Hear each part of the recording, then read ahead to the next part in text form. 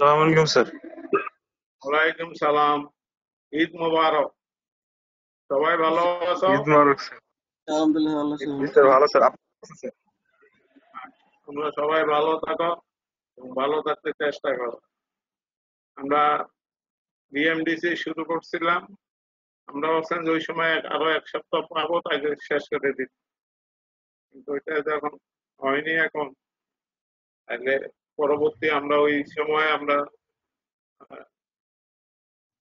Professional mail practice ওইটা পর্যন্ত আমরা আসছিলাম, প্রফেশনাল ডেথ সেন্টেন্স পর্যন্ত আমরা আসছিলাম। এখন আর একটা ইম্পর্টেন্ট, সেটা হচ্ছে This conference will now be recorded. এটা হচ্ছে ক্রিমিনাল ম্যালপ্র্যাকটিস হচ্ছে where gross careless or negligence act of the doctor causes serious bodily harm or death of the patient, এবং যেটাকে কম্পেনসেটেড করা যাবে না by money. As for example, contravention of the drug act, willful manipulation of medical records, performing criminal abortion, issuing wrong medical certificate, এগুলো হচ্ছে criminal malpractice. উদাহরণ কিছু মনে রাখবা, কারণ পরীক্ষায় বিশেষ করে ডেফিনেশন, টাইপ এবং এক্সাম্পল। সিভিল ম্যালপ্র্যাকটিস হচ্ছে such act of negligence on the part of the treating physician which causes some suffering, harm or damage to the patient and can be compensated by paying money and does not demand legal punishment of the court. এটা হচ্ছে civil ম্যালপ্র্যাকটিসের main ইয়াটাই হচ্ছে যে এটা মানে সাফারিংটা কতটুকু, যদি খুব major suffering হয় দেন ইট ইজ ক্রিমিনাল ম্যালপ্র্যাকটিস, আর যেটা সাফারিংটা কম হবে, ড্যামেজ কম হবে এবং কম্পেনসেটেড করা যাবে বাই পেইং মানি, এবং যেটা লিগালি কোন একটা ডাক্তারের পানিশমেন্টের প্রয়োজন হবে না, এটাকে বলা হয় সিভিল ম্যালপ্র্যাকটিস। যেমন অবটেইন ইনফর্ম কনসেন্ট, আমরা জানি যে কোনো কিছু করার আগে কনসেন্ট নিতে হয়, যদি এটা সে ফেল করে। ওভারডোজ অফ দ্য মেডিসিন, যতটুকু ডোজ দেওয়ার কথা বেশি দিল। রং ডায়াগনোসিস, মেবি হতেই পারে, নট ইমিউনাইজড হয় ইন্ডিকেটেড, এইসব ক্ষেত্রে এটাকে সিভিল ম্যালপ্র্যাকটিস বলা হয়। আর ইথিক্যালটা হচ্ছে এটা কেউ কেউ ধরে, কেউ কেউ ধরে না। এটা হচ্ছে যে x breach of ethics of medical practice. আমরা এর আগে দেখছি যে ইথিক্স কি কি মেডিকেল প্র্যাকটিসে, সেই ইথিক্স যদি কেউ না মানে এবং সেটা may not be amount to negligence, এটাকে কেউ নেগলিজেন্সের মধ্যে ধরে, কেউ ধরে না, এবং এটা ডিসিশন নিতে হয় বাই বিএমডি। মেইন হলো দুইটা, আর যদি পরীক্ষা পারপাসে লেখো তাহলে তিনটাই লেখবা, criminal, civil and ethical malpractice. এখন লায়াবিলিটিটা কিসের উপরে নির্ভর করে? চারটা কন্ডিশন আছে, চারটা কন্ডিশন যদি ফুলফিল করে তাহলে লায়াবিলিটি আসবে নেগলিজেন্স। একটা হচ্ছে ডিউটি বাউন্ড, অর্থাৎ ডাক্তারের সেই সময় ডিউটি ছিল to treat the patient and attend him regularly. আরেকটা হচ্ছে ডেরিলিকশন, এখানে হচ্ছে স্ট্যান্ডার্ড কেয়ার এবং স্কিল যদি ফেল করে ডাক্তার। ডাইরেক্ট পজেশন, ডাক্তারের কারণেই ওই যে আমার যে রেজাল্টটা হয়েছে, যে ইনজুরিটা হয়েছে, সেটা direct possession. Patient must show that a reasonably close and causal connection exists between negligence act and the resulting injury without an এর মধ্যে আর কোনো ইন্টারভেনশন নাই, অর্থাৎ ডাক্তারের কারণে আমার এই ইনজুরিটা হয়েছে বা আমার যে কজ হয়েছে, নেগলিজেন্স অ্যাক্ট হয়েছে, এটা ডাইরেক্ট কজ। আর একটা ড্যামেজ, অর্থাৎ ড্যামেজটাকে দেখা যাবে হবে, এটা must be foreseen by A reasonable doctor. অন্য একজন ডাক্তারের কাছে মনে হবে যে ইট ইজ দ্য ড্যামেজ। এই চারটা কন্ডিশন যদি ফুলফিল করে তাহলে সেই ডাক্তারকে নেগলিজেন্সের আওতার ভিতরে আনা যাবে। আসলে duty bound, ডেরিলেকশন, direct possession and damage, এই চারটা কন্ডিশন চারটাই ফুলফিল করতে হবে। ডাক্তারের ডিউটি ছিল ডেরিলেকশন ছিল, সে স্ট্যান্ডার্ড কেয়ার এবং স্কিল নেয় না, এবং ডাক্তারের কারণে ডাইরেক্ট পজিশন মানে ইনজুরিটা হয়েছে, এবং সেই ইনজুরিটা ফোর্সিং দেখা যায় বাই এনে ডক্টর, যে কোনো ডাক্তার দেখলে বুঝতে পারবে যে হ্যাঁ এটা হয়েছে। তাহলে চারটা ডি মনে রাখবা: duty bound, ডেরিলেকশন, direct position and damage. এই চারটা থাকতে হবে, এবং চারটা ফোর এলিমেন্ট যদি কমপ্লিট করে দেন ডাক্তারকে নেগলিজেন্সি অ্যাক্টের ভিতরে আনা যাবে। উপের এমন কিছু নাই। দেন ডিফেন্স, যে কোনো ব্যক্তি একটা কাজের ব্যাপারে তার ডিফেন্স থাকে, ডাক্তারের একটা ডিফেন্স থাকবে। ডাক্তার বলবে যে আমার তার নিজেকে রক্ষা করার জন্য, সেভ করার জন্য ডাক্তারেরও কিছু ডিফেন্স থাকে। সেখানে অনেক কথা আছে, আমি দুই চারটা বলে যাই, এটা অনেক লম্বা কথা। এটা হচ্ছে যে ডাক্তার বলবে যে ওই সময় আমার কোনো ডিউটি ছিল না, এগুলো ডাক্তারের ডিফেন্স। ঠিক ব্যাঠিক এগুলো হবে, প্রমাণ হবে। ডাক্তারের ডিফেন্স করবে কি কি বলতে, একেবারে যে no duty to the patient, and যে ডিউটিটা সে দিছে সেটা হচ্ছে prevailing standard of medical practice. আমি যা দিছি এটা মেডিকেল প্র্যাকটিসের standard, and express is inability to the patient, এবং তাকে অন্য ডাক্তারের কাছে আমি যাইতে বলছিলাম কিন্তু সে যায় নাই। Patient did not agree for arrangement of consultation, আমি বলছি যে এটা আরো দুই চারজন মিলে আমরা কনসাল্ট করতে হবে, he is not agree, and the damage could be due to the act of another person, অর্থাৎ ডাক্তার আমার কথা না শুনে অন্য আরেকজনের কথা মতো সে চলছে, and damage was the result of a third party who interfere in the treatment, and the patient did not follow the advice। আমি যা যা বলছি এগুলো ডাক্তার তাকে সেভ করার জন্য তার এগুলি ডিফেন্স থাকবে। and the damage complaint, এটা হচ্ছে একটা রোগের outcome, and it was case of reasonable error of judgment, আমার জাজমেন্টে যে ভুলটা হয়েছে এটা reasonable, and the case of therapeutic misadventure, এগুলো কিছু ট্রিটমেন্ট আছে যেটা মানে একটা রিঅ্যাকশন হয়, অ্যালার্জিক রিঅ্যাকশনের মতো হয়, থেরাপিউটিক মিসঅ্যাডভেঞ্চার বলা হয়, ওটা কারো হাত নাই, ওটা হতে পারে। and the damage was a result of taking some risks, আমি রিস্ক নিয়েছি for the faith of the interest of the patient, and in spite of doctor's warning, risks involved, the method of treatment patient persistently insisted, অর্থাৎ patient বারবার আমার এই request করছে যে আপনি করেন, কোনো প্রবলেম নাই, and টাইম লিমিট ফর এটা করতে হলে 2 বছরের মধ্যে করতে। এগুলো হচ্ছে ডাক্তারের ডিফেন্স। যখন তার বিরুদ্ধে কোনো নেগলিজেন্সি অ্যাক্টের প্রশ্ন উঠবে তখন ডাক্তার নিজেকে সেভ করার জন্য তার কিছু কিছু পক্ষে তার এই সবগুলি বলতে পারবে না, যেটা যেটা তার মনে হবে যে আমার পক্ষে আসবে সে এই জাতীয় কিছু আর্গুমেন্ট সে করবে। আচ্ছা, প্রিকশন এর আমাদের সবাই জানা উচিত যে আমাদের কি প্রিকশন আগে থেকে নিতে হবে। ওইটা হলো defence, it is not defence, এটা হলো প্রিকশন, আগে থেকে সতর্ক হওয়া। আমাদের একটা হলো যে কনসার্ন নিতে হয়, এটা আমরা সবাই জানি। একটা হলো পেশেন্টের সাথে র্যাপোর্ট গুড রিলেশন, ডাক্তারের সাথে ডাক্তারের গুড রিলেশন থাকা উচিত, তাহলে তার এই প্রশ্নটাকে উঠাবে না। অনেক মারাত্মক অ্যাক্সিডেন্ট হয়ে যায়, তাকে অনেক গুড, কিন্তু রোগীর সাথে ডাক্তারের যে সম্পর্কের কারণে কেউ এটা নিয়ে প্রশ্ন উঠায়।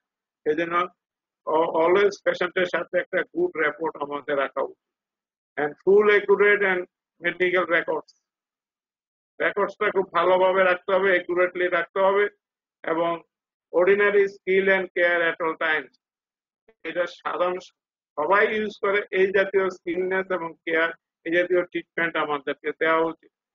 এবং কোনো ডায়াগনোসিসের ইয়া থাকলে কনফার্ম বাই ল্যাবরেটরি টেস্ট, যেখানে এক্সরে দরকার এক্সরে করতে হবে, যেখানে ইমিউনাইজেশন দরকার ইমিউনাইজেশন করা উচিত, সেন্সিটিভিটি টেস্ট যদি ইনজেকশন দেওয়ার আগে এটা করা উচিত। তোমাদের এগুলি বলছে এই কারণে যে তোমরা যখন প্র্যাকটিসে যাবে এগুলি একটু খেয়াল রাখবা। অলওয়েজ ইউজ স্ট্যান্ডার্ড প্রসিডিউর, একটা স্ট্যান্ডার্ড প্রসিডিউর আছে, তুমি এর বাইরে নিজেকে হ্যাঁ এটা পারবা যখন তুমি ওই লেভেলে উঠে যাবো, তার আগে স্ট্যান্ডার্ড প্রসিডিউর তোমাকে মেনটেন করা উচিত। ল্যাবরেটরি ইনভেস্টিগেশন সবসময় করতে হবে। ফিমেল পেশেন্ট এক্সামিন করার সময় একজন থার্ড পার্সন প্রেফারেবলি ফিমেল থাকা উচিত। এন্ড যেখানে কনসালটেশন মনে করবা, you take the consultation with another প্রফেশনের অন্য আরেকজনের সাথে। এন্ড রোগীর কন্ডিশন এক্সাজারেট করবা না, মিনিমাইজও করবা না, যা তাই তাদেরকে বলবা। নেভার গ্যারান্টি এ কিউর, এই ভুলটা কোনোদিন করবো না, জীবনে এই কাজটা করবো না। গ্যারান্টি দিয়ে কোনো চিকিৎসা নাই। সিম্পল কেস, অনেক সময় ফ্যাটালিটি হতে পারে, কাজে কোনোদিন গ্যারান্টি দিয়ে কাউকে চিকিৎসা দিতে চাবা না। And patient must not be অ্যাবান্ডেড, patient যদি হারিয়ে যায়, নিখোঁজ হয়ে যায়, এইটা কোনোদিন দিলে you inform it. Inform patient any absent, অনেকে যে প্র্যাকটিস থেকে অ্যাবসেন্ট থাকে, সেটা দেখবা যে আজকাল সবাই ইনফর্ম করে যায় যে এত তারিখ থেকে এত তারিখ পর্যন্ত আমি থাকবো না। Don't leave patient unattended during labour patient. তুমি যেই পদে ডাক্তারই হও, তুমি যে স্পেশালিস্টের ডাক্তারই হও না কেন, লেবার রোগী যদি তোমার সামনে আসে, তাইলে তাকে না অ্যাটেন্ড করে তোমার যাওয়া উচিত হবে না। তুমি অ্যাটেন্ড করে তুমি অ্যাডভাইস দিয়ে যাও, বা প্রিলিমিনারি যা করার সেটা করে যাও, কিন্তু যে প্রকারেরই তুমি স্পেশালিস্ট হও, তোমাকে লেবার রোগী তোমার সামনে আসলে তার তোমার কাছে আইসা পড়ছে, তুমি তাকে একটা অ্যাডভাইস দিয়ে অবশ্যই তোমাকে চাইতে হবে।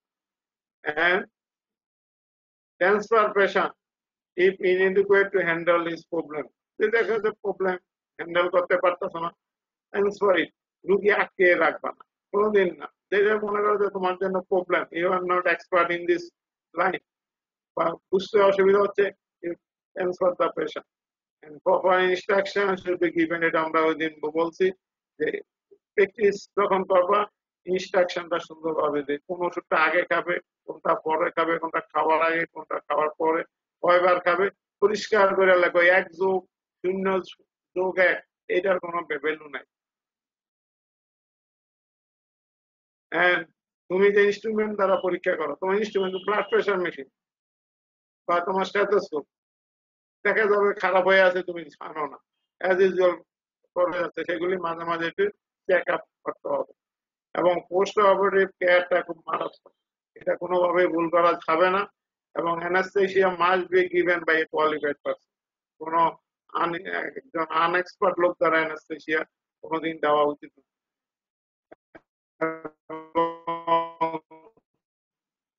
একজনের স্কিলের বিয়ন্ডে কোনো প্রসিডিউরে তুমি যেটা পারো না, যতটুকু তোমার স্কিলনেস আছে এর বাইরে কোনো কাজে তুমি যাবে না।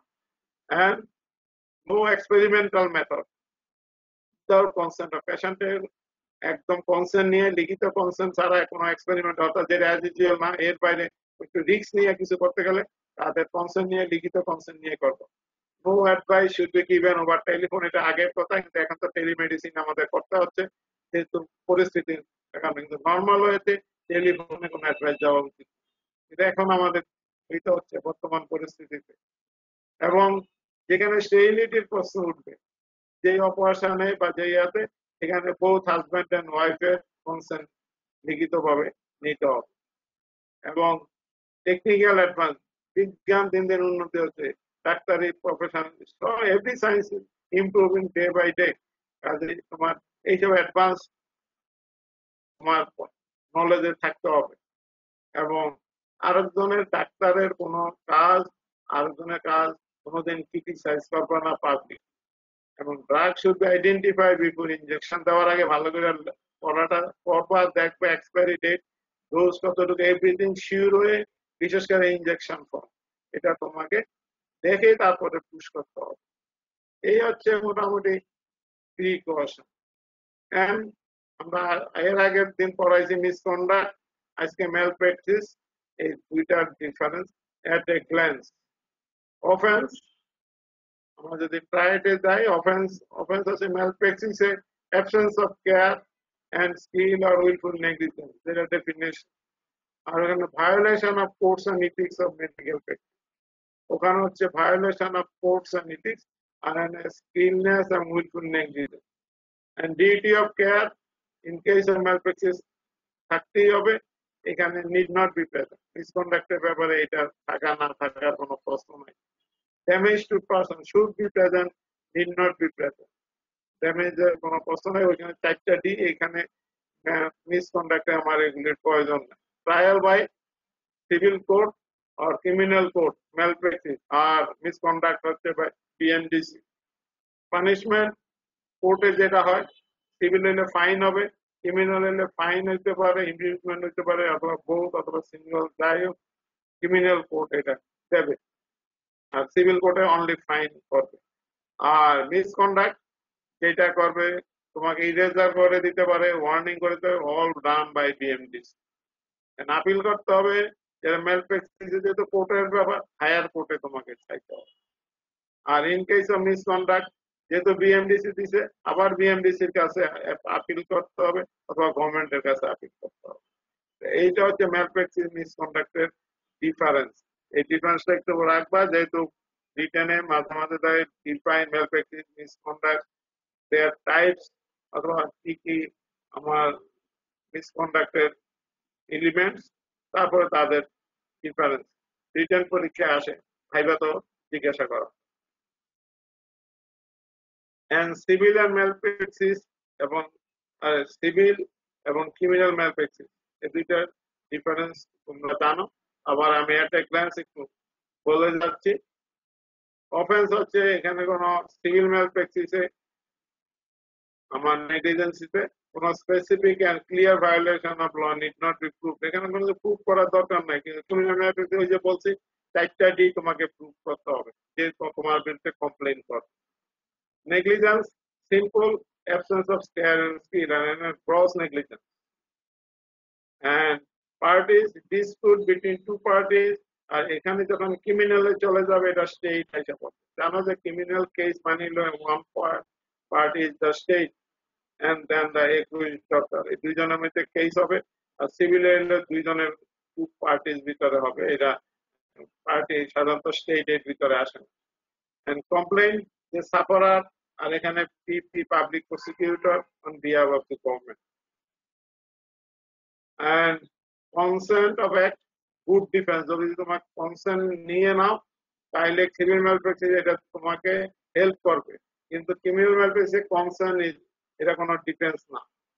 অর্থাৎ প্রসিকিউটর তুমি ডিফেন্স কনসেন্ট সে দিছে কি দেয় নাই এটা বড় ফ্যাক্টর না, তুমি যদি ক্রিমিনাল কোনো অ্যাক্ট করো। দেন evidence, strong evidence is sufficient, R guilt should be proof, ওই যে আমি বলছি ওখানে 4টা ডি তোমাকে প্রুফ করতে হবে যে তোমার বিরুদ্ধে কমপ্লেইন করবে। Punishment, liable to pay compensation, আর এখানে ফাইন, ইমপ্রিজমেন্ট যাই কিছু হোক, এবং trial by civil negligence by civil court and criminal negligence by criminal court. Then contributory negligence, এটা হচ্ছে ডাক্তারের জন্য কিছুটা হেল্পফুল, কিন্তু শুধু সিভিলের ক্ষেত্রে কিছুটা হেল্পফুল করে, ক্রিমিনাল কেসে কোনো হেল্প করে না। What is contributory negligence? এটা হচ্ছে any unreasonable conduct or absence of ordinary care on the part of the patient or his personal attendant, which combined with doctor's negligence contributed to the injury complained of as a direct proximate cause and without which the injury would not have occurred. এটা সোজা কথা হচ্ছে ডাক্তারের negligence আছে, এইটার সাথে রোগীরও কিছু negligence আছে, যেটা দুইটা মিলিয়ে আমার এই রোগীর কন্ডিশনটাকে হার্মফুল করে ফেলছে, ইনজুরিটাকে গ্রেভিয়াস করে ফেলছে। তার মানে এখানে ডাক্তারের নেগলিজেন্সের সাথে রোগীর নেগলিজেন্স অথবা তার অ্যাটেন্ডেন্সের মানে নেগলিজেন্স, দুইজনের নেগলিজেন্স। এই কন্ট্রিবিউটেড নেগলিজেন্স হচ্ছে পেশেন্টের পার্ট, অর্থাৎ পেশেন্টের পক্ষের থেকে যে নেগলিজেন্স করা হয়েছে, অর্থাৎ ডাক্তারের অ্যাডভাইস, নিয়ম কানুন, ওষুধের যা যা করার কথা বা তার যেসব রুলস মানার কথা, এগুলিতে যখন সে করে নাই সেটা হলো রুগীর পার্টের নেগলিজেন্স, এবং এইটাকেই বলা হয় কন্ট্রিবিউটরি নেগলিজেন্স। অর্থাৎ unreasonable conduct or absence of ordinary care on the part of the patient, this is the contributory negligence, which combined with doctor's negligence, doctor নেগলিজেন্সের সাথে এটা যোগ হয়ে এমন এটা করছে। এখন রোগীর পক্ষ থেকে কি কি নেগলিজেন্স হতে পারে, অর্থাৎ কন্ট্রিবিউটরি নেগলিজেন্স হতে পারে। একটা হলো failure to give accurate medical history, বললে না এই যে আজকালকে অনেকে ডাক্তাররা যে ইনফেক্টেড হচ্ছে, কোভিড-19 দ্বারা যে ইনফেক্টেড হচ্ছে, ডাক্তারের কাছে আসে, ডাক্তারের কাছে তার আগে রোগের সেগুলো সাফারিং নিজে হয়তো কিছু সাইন সিমটম ছিল, কিন্তু সে এটাকে গোপন করে গেছে, কনসিল করে গেছে ডাক্তারের কাছে, তো বলে না। Failure in carrying out all reasonable and proper instruction, doctor ওই যে আগে বলতে ইনস্ট্রাকশন ভালোভাবে দিয়ে দিছে, লিখে দিছে, কিন্তু দেখা গেল সেগুলি ক্যারি আউট করেন। রিফিউজাল টু টেক সাজেস্টেড, এই ট্রিটমেন্ট দিছে, এই আবার এটা আবার নিজে অথবা কারো অ্যাডভাইস নিয়ে এটাকে আবার অল্টার করে উনি treatment. Living the hospital against doctor, doctor বলছে যে আপনার হসপিটালে থাকেন আরো 2 দিন, উনি থাকবেন, চলে যাবেন। Failure to seek further medical assistance, এবং পরবর্তীকালে চিকিৎসা নিছে, ভালো মন্দ যেটা আরেকবার এসে তাদের ডিস্টেন্স নেবে, ডাক্তারের পরামর্শ নেবে, সেটা সে নেয় না। এই জাতীয় জিনিসগুলি হচ্ছে কন্ট্রিবিউটরি নেগলিজেন্স, এবং it is a good defence for doctor only in civil case, not in criminal case. Criminal নেগলিজেন্সের জন্য এই কন্ট্রিবিউটরি নেগলিজেন্স কোনো হেল্পফুল না, শুধু in case of civil negligence ডাক্তারের পক্ষে কিছুটা হেল্প।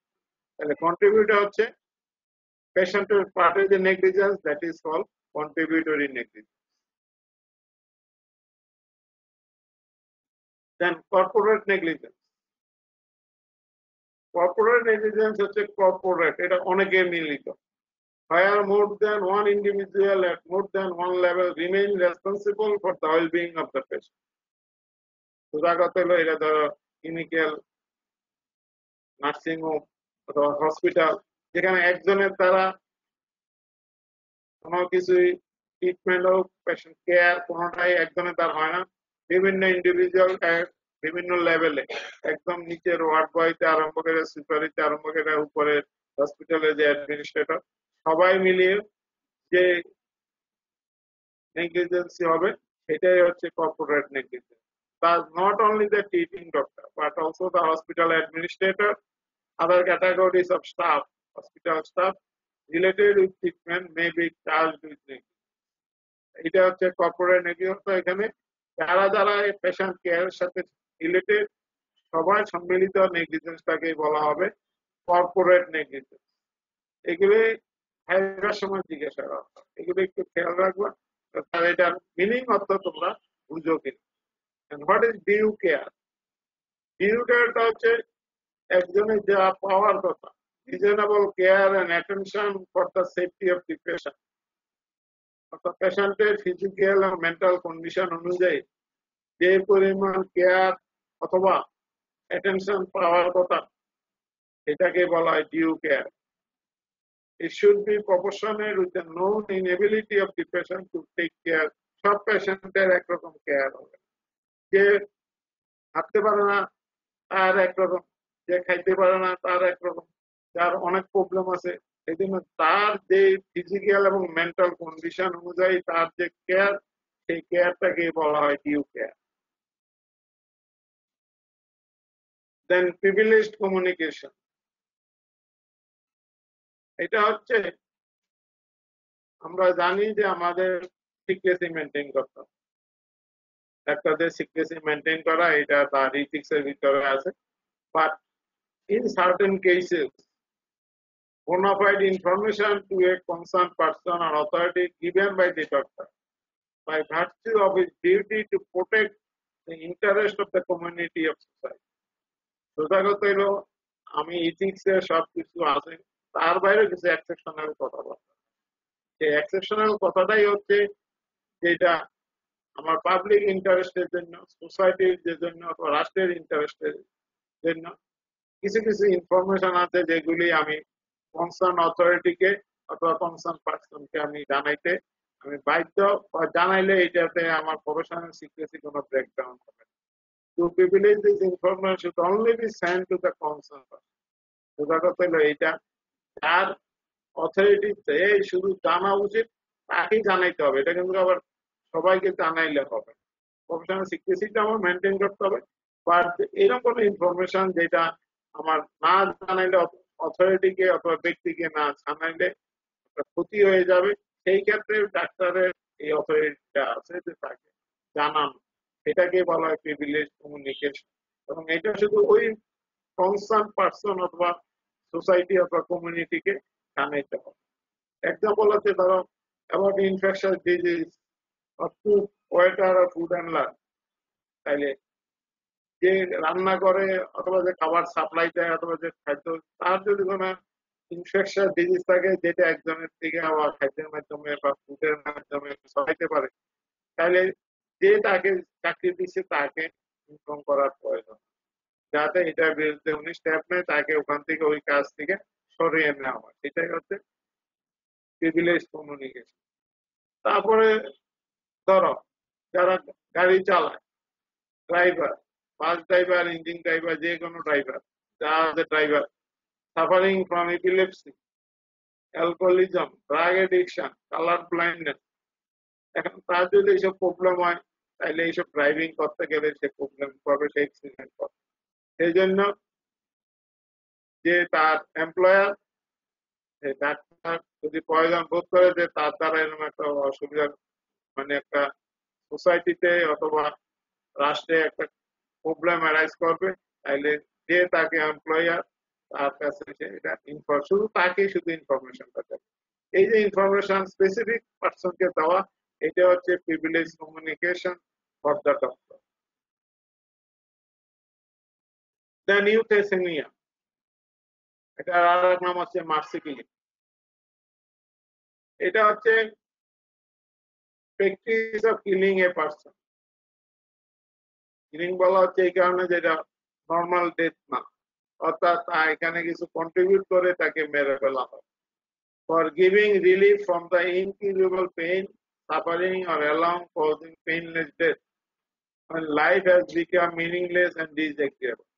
অর্থাৎ যার জীবনটা আর কোন মিনিংলেস এন্ড ডিসএগ্রিয়েবল, বর্তমান যুগের সাথে মিলছে না, এবং সে খুব ইনকিউরেবল পেন, যে পেনে উনি সারাদিন ছটফট করে কান্নাকাটি করে, কোনো ট্রিটমেন্টে ভালো হচ্ছে না, সেই ক্ষেত্রেই তোমাকে তাকে মেরে ফেলার একটা অধিকার রাষ্ট্রীয়ভাবে দেওয়া আছে, এটাকে বলা ইউথেসিন, অর্থাৎ killing of a person for giving relief from the incurable pain, suffering, এই ক্ষেত্রে তাকে মেরে ফেলার একটা অধিকার দেওয়া আছে। এর আবার দুই প্রকার, একটা হলো role of doctor and role of the patient. In relation to the role of the doctor, active ইউথেসিনিয়া R passive ইউথেসিনিয়া। অ্যাক্টিভটাকে positive বলা হয়, এটা হচ্ছে অ্যাক্ট অফ কমিশন, অর্থাৎ ডাক্তার এখানে সরাসরি কোনো অ্যাক্টিভলি কোনো কাজ করলো, ধর একটা লাস্ট ডোজ এলো ড্রাগ, এটার জন্য তার ডেটটা তাড়াতাড়ি হয়েছে।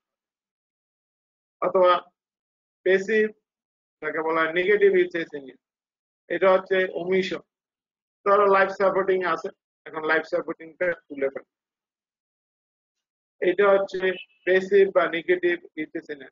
তাহলে এই দুইটাই ডাক্তারের রোলের উপর, উনি মেরে ফেলার জন্য অ্যাক্টিভলি পার্ট নিতে পারে, অথবা যে সাপোর্টে উনি আছেন কোনো লাভ হবে না ভবিষ্যতে, অর্থাৎ এর পরে আর কোনো তার ইমপ্রুভমেন্ট হবে না, এইভাবে উনি চলতে থাকবেন, তখন এটা ডাক্তার সিদ্ধান্ত নেয় রোগীদের সাথে আলাপ করে কি করা যাবে। তখন যদি তারা সবাই এগ্রি করে, তাহলে ডাক্তার ওই লাইফ সাপোর্টটা খুলে ফেলে। এটাই হচ্ছে প্যাসিভ বা নেগেটিভ ইউথেসিনিয়া।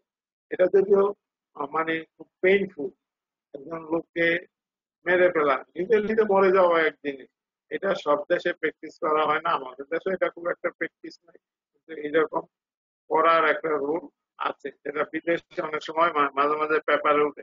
ইউথেসিনিয়া একটা হইলো ডাক্তারের রোলের উপর দুই ভাগ, অ্যাক্টিভ আর পজিটিভ ইউথেসিনিয়া, আর সেকেন্ডটা হচ্ছে প্যাসিভ আর নেগেটিভ ইউথেসিনিয়া।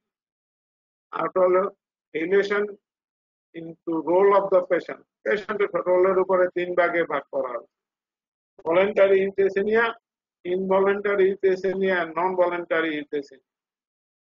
ভলেন্টারি ইউথেসিনিয়া হচ্ছে at the will of the person concerned, রুগী বললো যে আর আমি বাঁচতে চাই না, রুগী কনসার্ন দিয়ে দিল, এবং রুগীর লিখিত একটা কনসার্ন দিয়ে যে আমাকে আপনারা ব্যবস্থা নিয়ে নেন, আমি আর বাঁচতে চাই না, এটা হলো ভলেন্টারি ইউথেসিনিয়া। আর ইনভলেন্টারি হলো against the will of the patient, তাইলে কে সিদ্ধান্তটা নেবে, তার যে আত্মীয় স্বজন আছে, তারা ক্লোজ রিলেটিভ আছে, বা যারা রোগীর ট্রিটমেন্ট দিচ্ছেন, সবাই যদি এরকম একটা সিদ্ধান্ত নেয় যে এটা রুগীর এগেনস্টে উইল অফ দ্য পেশেন্ট, এটা হচ্ছে ইনভলেন্টারি। একটা নন ভলেন্টারি হলো যে রুগীর কিছু বলার মতো ক্ষমতা নেই, incapable of making there wishes, অর্থাৎ যারা কমাতে আছে এটা তো কি বলবে, তো বলার কোনো ক্ষমতা নাই, এখানে সিদ্ধান্ত নেওয়ার মালিক অন্যের। রুগী এখানে ভালো বলার কিছু নাই, মন্দ বলতে তো উনি কমাতে আছে, এটা হলো নন ভলেন্টারি ইউথেসিনি। এটা তো ভলেন্টারি, ইনভলেন্টারি আর নন ভলেন্টারি, এই ডেফিনেশন গুলো একটু সুন্দরভাবে মনে রাখবা। ভলেন্টারিটা হচ্ছে যেটা রুগী নিজের থেকে উইশ করবে, ইনভলেন্টারি হচ্ছে রুগীর এগেনস্টে, রুগী চায় না কিন্তু তার যারা আত্মীয় স্বজন আছে তারা যদি সিদ্ধান্ত নেয় তাহলে এটা ইনভলেন্টারি। আর নন ভলেন্টারি হলো যেখানে রুগী বলার মতো কোনো ক্ষমতা নেই, ভালো মন্দ বলা, যেহেতু উনি পিক কমাতে আছে, যেখান থেকে উনি আর রিভার্স করবেন, সেটা হলো নন ভলেন্টারি ইউথেস। তাহলে ইউথেসিনে দুই ভাগে ভাগ করা হয়েছে, একটা role of the doctor, role of the patient. Role of the doctor অনুযায়ী দুই ভাগে, আর রোল অফ পেশেন্ট অনুযায়ী তিন ভাগে ভাগ করা হয়েছে। এটা কিন্তু রিটার্নে আসে, এটা ভালোভাবে পড়বা ও প্রত্যেকটা মিনিংস বুঝতে চেষ্টা করবে, এর বেশি তোমাদের এগুলিতে আর কিছু লাগবে না। দেন নোভাস ফ্যাক্টর ইন্টারভেনেন্স, এগুলি কম দেয়, এই কয়েকটা যা বললাম এগুলি একটু বেশি আসে। আর নোভাস ফ্যাক্টর ইন্টারভেনেন্স এটা হচ্ছে complication arises or condition of the subject deteriorates or person dies in case of intervention by a doctor in case of injury of disease। অর্থাৎ ডাক্তারের ইন্টারভেনশনের জন্য কোন একটা ইনজুরি রোগী অথবা রোগে আক্রান্ত কোনো ব্যক্তি যদি কমপ্লিকেশন অ্যারাইজ বা কন্ডিশন ডেটোরেট করে অথবা পেশেন্ট মারা যায়, সেই একটাকে বলা হয় নোভাস ফ্যাক্টর ইন্টারভেনেন্স। অর্থাৎ রোগী যদি নর্মাল কোর্সে থাকতো তাইলে এই ফ্যাটালিটিটা এই মুহূর্তে আসতো, কিন্তু ডাক্তারের ইন্টারভেনশনের জন্য আমার এই ফ্যাটালিটিটা বা ডিজিজটা আরো কমপ্লিকেটেড হয়ে গেছে ডাক্তারের মানে ইন্টারভেনশনের জন্য, দেন it is call Nova's factor intervention. অর্থাৎ তখনই এই অর্থাৎ it will be taken that the deterioration or complication or death of the patient has occurred due to intervention by the doctor। তাইলে যদি না নিত তাহলে নর্মাল কোর্স অফ ডিজিজে হয়তো এতটা খারাপ হতো, নেওয়ার পরে খারাপ হয়ে গেছে, অর্থাৎ কমপ্লিকেশন আরো বেশি অ্যারাইজ করে গেছে, পেশেন্ট ডেথ করে গেছে, এই একটাকে বলা হয় নোভাস ফ্যাক্টর ইন্টারভেনশন। এখানে ডাক্তারের রেসপন্সিবিলিটি ফুললি এসে পড়ে।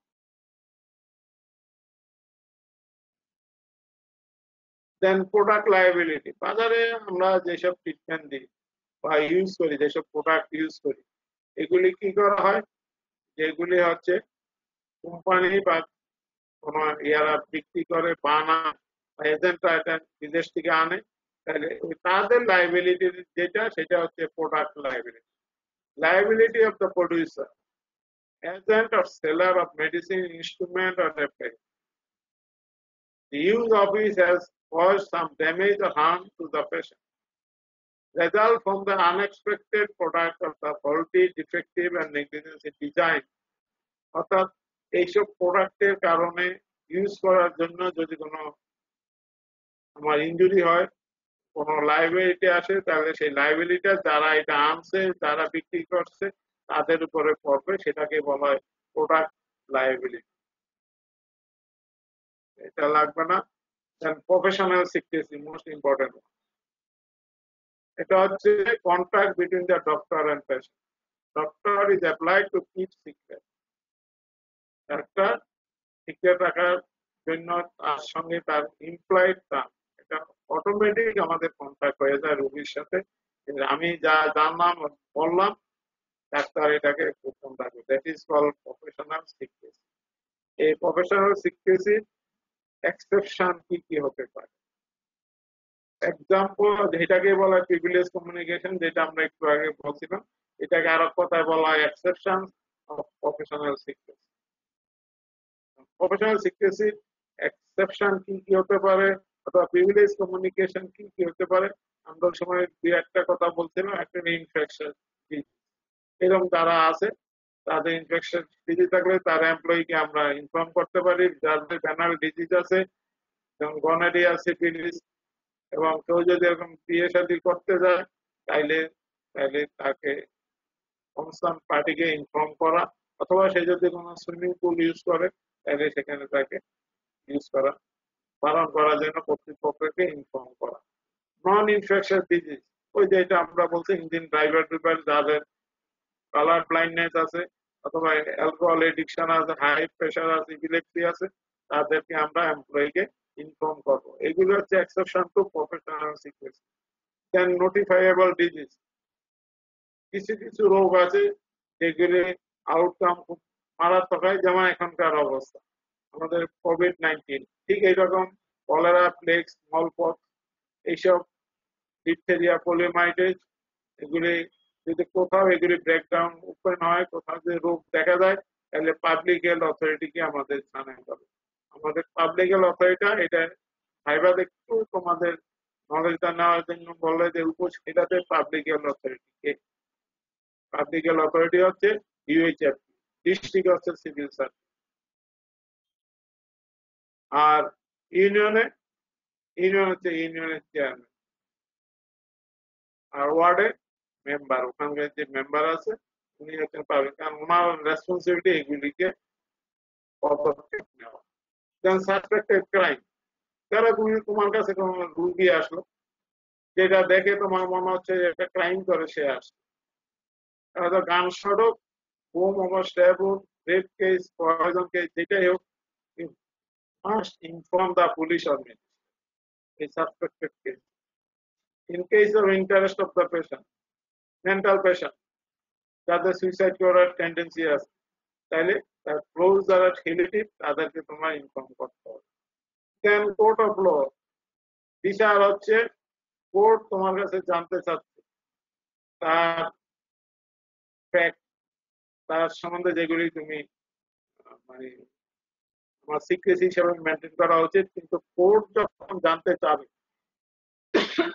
কোর্ট যখন এই ব্যাপারে তোমাকে বলবে, then you are bound to disclose those facts or illness. And interest of doctor, এটা খুব রেয়ার কেস, অর্থাৎ রুগী যদি তোমার বিরুদ্ধে কোনো নেগলিজেন্সি অ্যাক্ট করে, তখন তুমি নিজেকে সেফটি করার সময় অনেক সময় নিজের সেফটির জন্য রুগীর অনেক সময় ইলনেস যেটা তোমার ডিফেন্স হিসেবে কাজ করবে সেটা তুমি ডিসকাস করবে। আর ফর বেটার সার্ভিস, এইটা আমরা সবসময় করে থাকি। রুগী যখন হসপিটালে ভর্তি হয়, ট্রিটমেন্ট নেয়, তখন তার সার্ভিস দেওয়ার জন্য, তার কেয়ার নেওয়ার জন্য আমরা একা থাকি, অনেকেই এটার সঙ্গে ইনভলভ হয়। সেই জন্য ডক্টর, প্যারামেডিক্স, নার্স, রেডিওলজিস্ট, নিজের সবাইকে আমার রোগ সম্বন্ধে ইনফরমেশন দিতে হবে, কারণ নাইলে ওনারা সেইভাবে ব্যবস্থা নেবে কি করে, অর্থাৎ এটাকে শেয়ার করতে হবে তাদের সাথে। এটাও কিন্তু ডিসক্লোজ হয়ে গেল, সেই জন্য কিন্তু ফর দ্য বেটার সার্ভিসের জন্য আমরা এটা করতে পারি, এবং এটা কোনো আনইথিক্যাল। অর্থাৎ তারা এটার সাথে জড়িত, ধরো একজন ফিজিওথেরাপি, এখন যদি তার সম্বন্ধে ধারণা না দিই, সে কি ফিজিও দিতে গেলে এই রুগী সম্বন্ধে তাকে ধারণাটা বলতে হবে, নার্সকে বলতে হবে যে এই রুগী এই অবস্থা, তার প্রতি খেয়াল রাখবেন বা তার এই করতে হবে। কাজে সেই সব ক্ষেত্রে ট্রিটমেন্টের জন্য, কেয়ার নেওয়ার জন্য আমি আমার যারা এটার সাথে জড়িত কর্পোরেট, আমার তাদেরকে ইনফর্ম করতে হবে। এইসব ক্ষেত্রে এই 9টা ক্ষেত্রে যে আমরা বললাম, এখানে exception to the professional sickness. Then therapeutic privilege, অনেক প্রিভিলেজ আমরা পাইলাম। এটা হচ্ছে থেরাপিউটিক প্রিভিলেজ। এটা হচ্ছে আমি যদি ফুল ডিসক্লোজার করে, আমরা বলাই আছে পেশেন্ট জানতে চাইলে তাকে সব বলে দেব, যদি পেশেন্টকে বলে দিই তাহলে unnecessarily fearful, অ্যাপ্রেহেন্সিভ and small may cause harm to the patient, অর্থাৎ তাকে যদি সব কথা বলে দিই তাহলে দেখা যাবে যে রুগী ভালোর চেয়ে মন্দটা হবে আরো। ধর একজনের বুকে ব্যথা হয়েছে, অনেক কারণে হতে পারে, অ্যাসিডিটির জন্য হতে পারে, হার্ট ডিজিজের জন্য হতে পারে, অন্য আরো অর্গান আছে সেগুলির জন্য হতে পারে। এখন রুগীকে যদি আমি আননেসেসারি মানে আমি নিজে এইভাবে পুরোপুরি কনফার্ম না হয়ে যদি কোনো কিছু তাকে বলতে যাই, তাহলে তার ভিতরে একটা ভয় আসবে, দেখা যাবে যে হার্টের ব্যারাম মানে তার হার্টের ব্যারাম হয়েছে। সেই জন্য এইটা হচ্ছে প্রিভিলেজ, থেরাপিউটিক প্রিভিলেজ বলা হয়। Unnecessarily fearful, apprehensive, and may cause harm to the patient. Then doctor enjoy some degree of therapeutic privilege to keep a limit to disclose to the patient. সেখানে সে ডাক্তার কিছুটা বলবে, কিছুটা বলবে না, এইটা ডাক্তারের প্রিভিলেজ। এটাকে বলা হয় থেরাপিউটিক প্রিভিলেজ। এই বিভিন্ন প্রিভিলেজ গুলি একটু ভালো করে মনে রাখবেন, বিশেষ করে ভাইভাতে এগুলি বেশি শিখে। Then most important one is the consent. Both written, viva এবং অস্কৃত মাঝে মাঝে দেয়। কনসেন্ট দেয়, কনসেন্ট ফর্ম দিয়ে দেয়, বলে যে এটা কি ফর্ম, কনসেন্ট লাগবে এই থাকবে। কাজে এটা তিন ক্ষেত্রেই আসে consent. What is consent? It is the free and voluntary agreement, approval or permission for compliance of some act, কোন কাজ করার জন্য অনুমতি দেওয়া, যেটা সে দেবে ফ্রি অ্যান্ড ভলেন্টারি এবং কোন বাধ্যবাধকতায় নয়, একদম নিজের থেকে স্বতঃস্ফূর্ত ভাবে যেটা দেবে, অনুমতি দেবে, that is called consent. Consent is valid only which is given after knowing the nature and consequence of the consent. Those act for the consent, অর্থাৎ রুগীকে সব কথা আগে বলে দিতে হবে।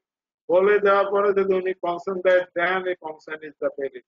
তুমি কোনো কিছু দিলে না, বলে যে কাগজে সই করে দেন, this is not valid consent. যদিও আমাদের দেশে এটা অনেক ক্ষেত্রেই প্রযোজ্য হয়, প্রচলিত আছে, বাট কনসেন্ট নেওয়ার আগে রুগীকে এই ব্যাপারে সমস্ত কিছু বলে দেওয়ার পরে তুমি কনসেন্ট নিলে, দ্যাট ইজ দ্য ভ্যালিড। তাহলে কিন্তু এটা ভ্যালিড না, পরবর্তীকালে যদি কোনো প্রবলেম অ্যারাইজ করে, দেন you will be in trouble.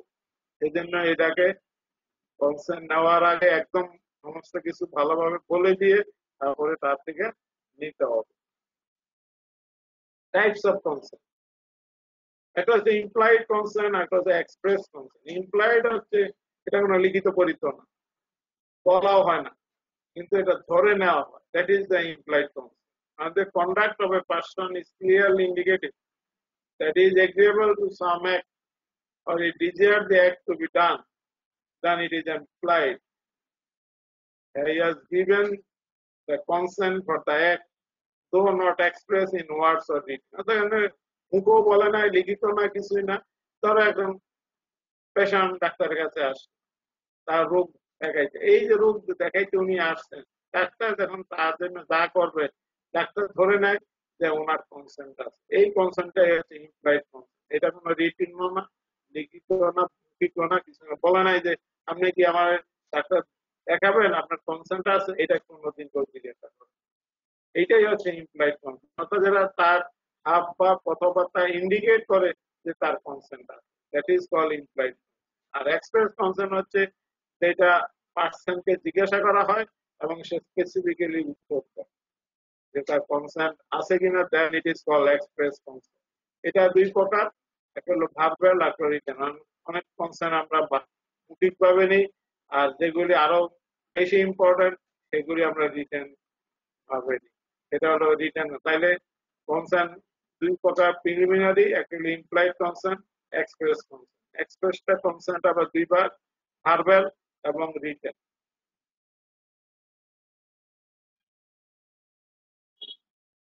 What is inform consent?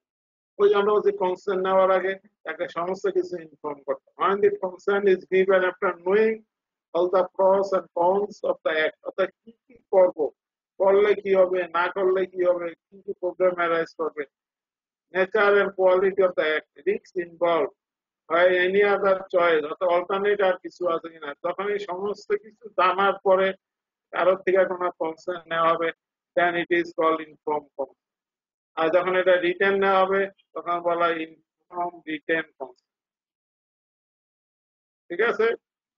এবং সাধারণত ইনফর্ম কনসেন্টটা রিটেনই নেওয়া হয়, সেই জন্যই ইনফর্ম রিটেন কনসেন্ট। অর্থাৎ যখন তাকে সমস্ত কিছু জানে, তার ভালো মন্দ, তার অল্টারনেট কি আছে, করলে কি হবে, না করলে কি হবে, সমস্ত কিছু ইনফরমেশন দেওয়ার পরে যে কনসেন্ট নেয়, that is the inform consent. Exceptions to inform consent, কোন কোন ক্ষেত্রে ইনফর্ম কনসেন্টের প্রয়োজন নাই, ইম্পর্টেন্ট ফর ভাইবা। একটা হলো emergency.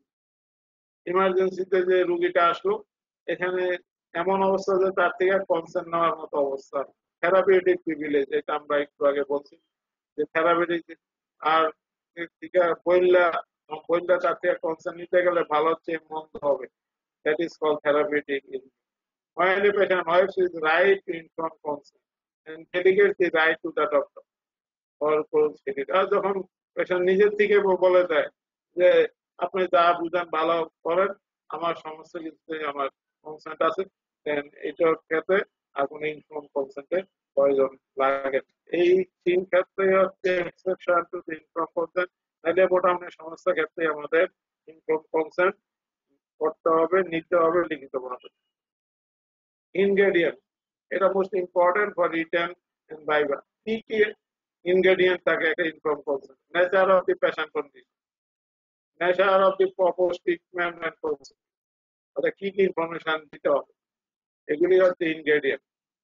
Exceptions of recommended treatment and likelihood of success, যে রিকমেন্ডেড ট্রিটমেন্ট করলাম তার রেজাল্ট কি হতে পারে, সাকসেস কতটুকু, এক্সপেকটেশন কি কি হতে পারে, details of available alternate treatment আর কি কি আছে, risk and benefit involve both proposed and alternative procedure. যে রিস্ক বেনিফিট যেটা আমি বলছি এটাই, আর যে অল্টারনেট ট্রিটমেন্ট প্রসিডিউরে যান সেটাতে রিস্ক আছে, বেনিফিট আছে। Potential risks of not receiving treatment and related chances of success or failure of both. আমার অর্থাৎ যে ট্রিটমেন্টে যান, অ্যাজ ইউজুয়াল ট্রিটমেন্ট অথবা অল্টারনেট ট্রিটমেন্ট, এটাতে কি লাভ হবে, কতটুকু রিস্ক আছে, কতটুকু সাকসেস হবে, এবং ফেলিউর কতটুকু হতে হবে, সমস্ত কিছু তাকে জানাইতে হবে। Particular non innate risk that R material to the income. সোজা কথা হলো সমস্ত কিছু জানিয়ে শুনিয়ে এগুলি হচ্ছে ingredient of the inform consent. এটা রিটার্নে আসে। ইনফর্ম কনসেন্ট আমরা এখন জানলাম। What is inform refusal? এটা পাইবার সময় আবার মাঝে মাঝে একটু তোমাদের নলেজ একটু যাচাই করেন। What is inform refusal? এটা কনসেন্টের জাস্ট উল্টা। In this condition doctor discloses adequately and appropriately to the patient risks of possible consequences. যা যা বলছিল consequences or refusal to undergo a test or treatment, তাকে সমস্ত কিছু ফর্মস সমস্ত কিছু জানার পর, after understanding all the facts, the patient can refuse to submit the treatment or not. তখন কনসেন্ট দিল, there it is informed consent। আর তারপর সমস্ত কিছু শুনে ফর্মস ভালো মন্দ অল্টারনেট যা যা বলছে আমরা ইনগ্রেডিয়েন্ট সমস্ত কিছু জানার পরে যখন সে রিফিউজ করলো যে না আমি ট্রিটমেন্ট নেব না অথবা আমি অপারেশন করবো না, দেন it is call inform refusal. ঠিক আছে, এইটাও কিন্তু আমাদের রাখতে হবে, এটাও লিখিতভাবে রাখতে হবে। লোকো প্যারেন্টিং, এটা হচ্ছে আমরা জানি যারা চিলড্রেন বিলো 12 ইয়ার্স তাদের ক্ষেত্রে গার্জিয়ানের কনসেন্ট লাগে। যখন in an emergency involving children where their parents and guardians are not available, তখন সে হোস্টেলে থাকে। বা তোমরা এখন 12 বছরের উপর যারা স্কুলে বা এরকম কোন হোস্টেলে থাকে যাদের বয়স 12-র নিচে, যখন তাদের গার্জিয়ান বা প্যারেন্টস কে পাওয়া যাবে না, তাহলে যিনি ওই বাচ্চার ইনচার্জে আছেন ওই মুহূর্তে, অর্থাৎ স্কুল হইলে হেডমাস্টার আর হোস্টেল হইলে হোস্টেলের super, they can give consent for treating a sick child.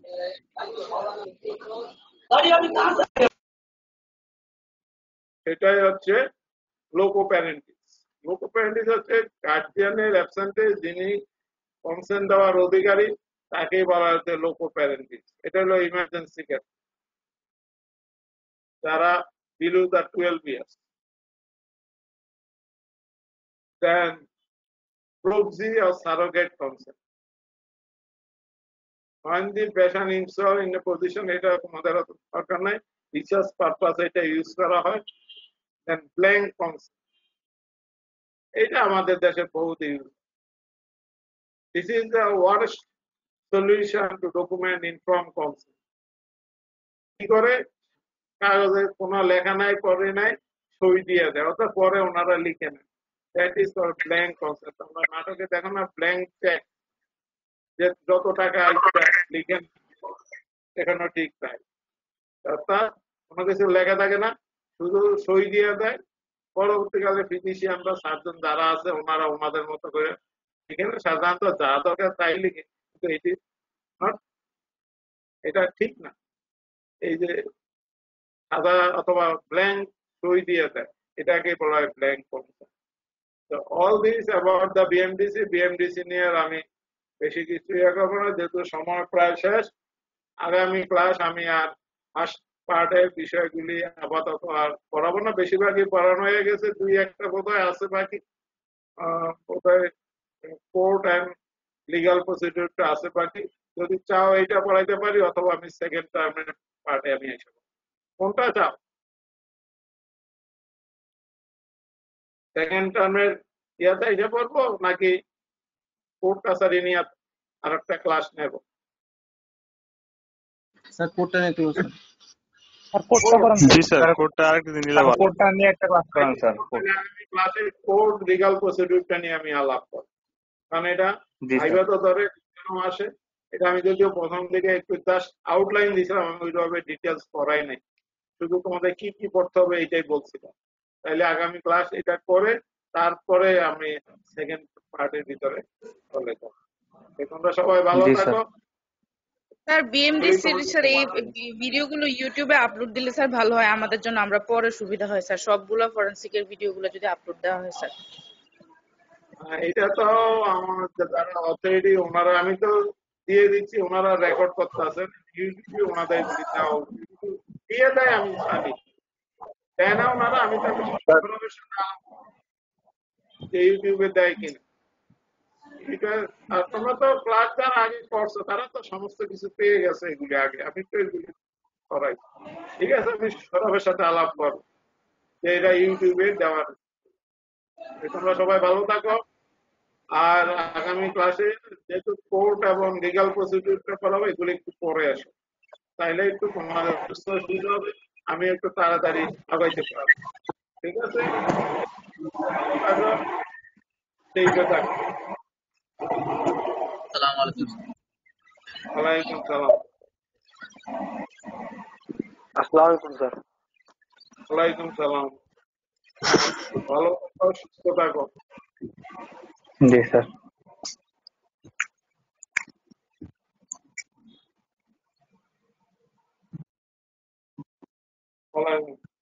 আচ্ছা, আমরা যে ক্লাস নিয়ে গেলে ইউটিউবে দেওয়া হয়, দিয়ে দাও। আচ্ছা, ওরা আমার একটু বলতেছিল ইউটিউবে দেওয়া যায়, আমি তো জানি যে এটা ইউটিউবে দেওয়া হয়। ঠিক আছে, যদি দিয়ে থাকো ভালো কথা, তার আগে যদি না দিয়ে থাকো তাহলে রেকর্ড করা তো আছে, তোমরা একটু ইউটিউবে দিয়ে দাও।